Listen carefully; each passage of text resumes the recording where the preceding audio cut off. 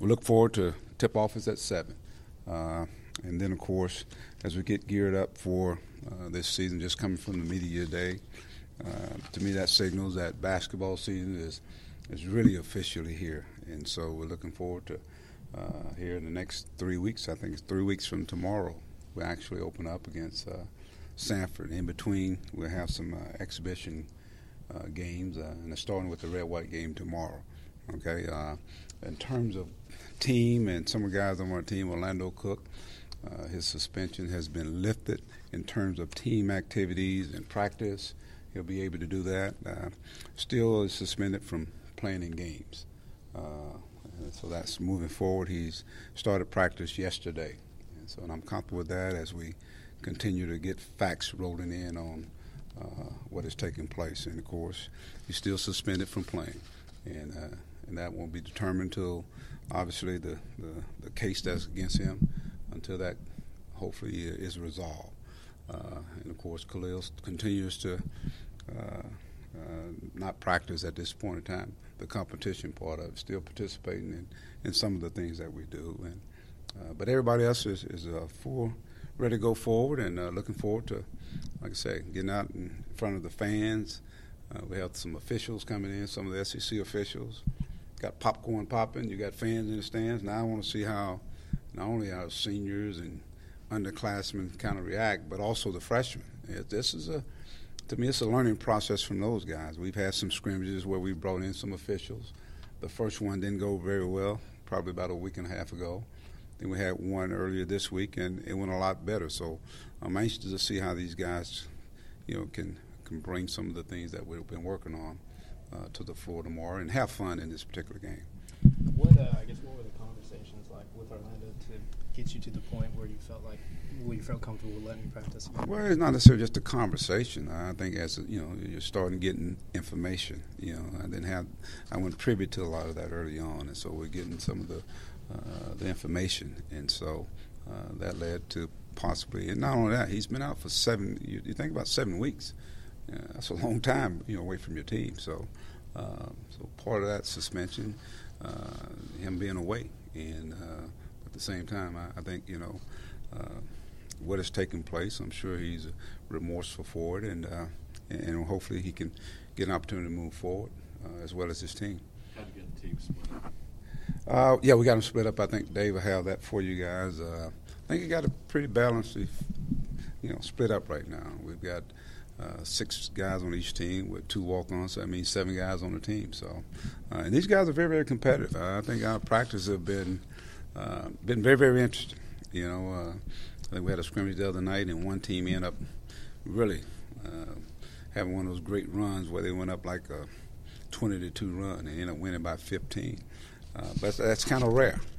The rest of the games in practice have been very, very competitive. So, that's a good sign.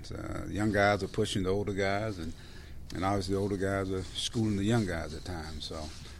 So that to me is what we want to see. We want to continue to work defensively. I said it at media day. I want our team to be one that's known defensively, just really getting after people, pressuring people, whether it be in half court, full court. And so we've got to learn the little rotation, the little nuances of defense. And not only that, we got to do it from the start, the middle, and finish. And then offensively, just kind of continue to get familiar with one another. Be a team that's going to have that depth. And that's what we're working on, creating that depth. We know that, from the standpoint of guys coming back, you got 6 seniors. And these 6 seniors, they weren't just here. They played. They were very instrumental in what took place. So having that being said, obviously coming into this year, they can take the lead. And the more leaders you have on a team, the better off your team's going to be. Last time we got to talk to you, you mentioned Adrian as somebody who really stood out. It's been a few weeks. Has anybody else jumped out at you in practice? Well, I think Adrian continues to get better. I think CJ, I think he continues to take steps forward. I'm really, impressed right now with the consistency that Anton has brought to practice each and every day. I think Darryl is one of those guys that, take plays off. But now he's making a conscientious effort a conscientious effort of not taking those plays off, and that's what you want to see in practice. Daniel, as I said, there are days when he looks like the best player out there, and there are days when he looks like not the best player out there. And but you can see the potential there. One guy that really kind of every day to me now is starting to stand out is Darius Hall. His versatility, his toughness, his athletic ability, his determination. I think each and every day he's picking up on some of the things that we really embrace and talk about. He's playing defensively, instinctively, rebound the basketball. He's a really tremendous rebounder for his size. For you to be happy at the end of tomorrow's scrimmage, what do you want to see? I want to see no one get hurt, first of all. That's the most important thing in a Red-White Scrimmage. I want to go out and have fun. I want to see a little resemblance of some of the things we've been working on. A team that can not only just shoot the basketball, but can create for others, rebound the basketball. Again, I want it to be a fun day. We've been really working, really grinding hard, just getting after it. So I want to go out and have some fun because this will be probably the last public scrimmage they'll have where they're going against each other. Then you can't play everybody, so they're going to get a whole lot of playing time. And let's see what they go out and do. But I want them more to go have fun. This, to me, is more for the fans here. They get a chance to get a glimpse of the people you guys have been reporting about, the Daniel Gafford, the Darius Hall, seeing if Darryl Macon has really improved, Jalen Barford. They'll get a chance to see the kid that's sitting out this year, Jalen Harris, a young man that transferred in from New Mexico. You get a chance to see him. Dustin Thomas, a fifth-year guy. Trey Thompson. Trey's got to step into a bigger role this year. We've seen his evolution each and every year. Now you get a chance to see him be that guy. And so again, there's a lot of question marks, but then there's a lot of opportunities for some of these guys to showcase what they're capable of doing. Coach, coming out of SEC Media Days, you guys picked to kind of finish middle of the pack, nobody on first or second teams. Your thoughts, any chips on your shoulder because of that?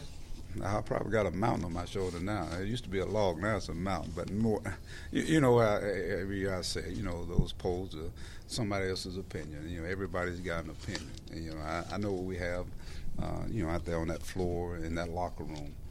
A team that was picked last year was picked way below, and we were one of the hotter teams playing going down the stretch. So, it's not even where you start. To me, everybody starts 0-0.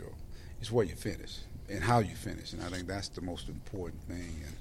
And I know guys get tired of hearing that, but I was my wife's first choice. I was probably her fifth choice, so it turned out pretty good. So as I look forward, this team here, and you can hear it in my voice, I'm super excited about it. And it ain't coach speak. This is because I've had a chance to be around these guys. We purposely recruited guys coming in here, and hopefully it get a chance to be the perfect storm. Can you talk about how well recruiting's gone overall, in general, and also about the young talent in Arkansas, which there seems to be a lot of? It's amazing. It's like it's in cycles, man. It's cycles. I can remember, Memphis was the hotbed, and to me now, since I've had an opportunity to come back here, there's been quite a bit of talent here in Arkansas, and we see it on display with our basketball team. And these guys are coming in, and they're making their state, they're making their cities where they're from, and they're making them real proud. And they're really good basketball players. And they're not just best players in the state; they're some of the best players in the country. And I think we're seeing it in the classes that we got, the class that we have on campus right now. Obviously the rankings is what everybody, again, somebody's opinion. They'll get a chance to prove that, and hopefully we'll have an even better one in the upcoming year. So I think we got some guys that are out there really busting their tails in the recruiting department, just trying to bring in the best fit, guys that fit what we're doing.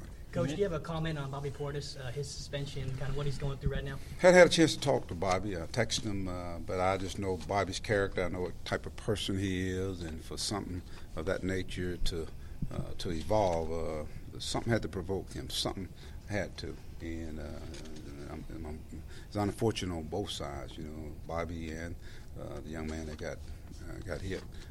But we know, and being around in a competitive setting, sometimes tempers flare up, and but Obviously, like I said, we just hope that it gets resolved. I can't comment on it. I know Bobby Portis. I know his makeup, character, guy that does the right thing, guy that will give you his last dime, the ultimate team player. Obviously, to me, one of the things that I really admire about Bobby, he wants to be a great player. I mean, he thinks he's just as good as some of the players up there in that league. There's some great players up in the league, but he's always working. He's always working. He's always grinding, and so it was kind of surprising to me to hear what took place. But at the end of the day, I'm sure it's not the first time someone's got a scrap, in a practice. You mentioned Trey earlier. How important is he to how you want to play offensively? The moving, the cutting, just his passing, what he brings to the table? Trey's a very intelligent basketball player. I think his basketball IQ is so important. He's like a coach out on the floor, and so I really believe. I think Trey's going to end up being one of our leaders on our basketball team. He's won at every level. He's won at the high school level. And you look at the teams that we have that have won big here. He's been a part of them, and so now it's his time to step into that role. And I hear him every day, really encouraging the younger guys and even the older guys, getting on them. So I think it's important, when you got that skill that can do those type of things. He can rebound the basketball. He's a tremendous screener, and like I said, he's like a coach on the floor. So for me, that's huge. I can say something, and he can say it out there, and it has a lot more meaning because he's out there on the floor with those guys.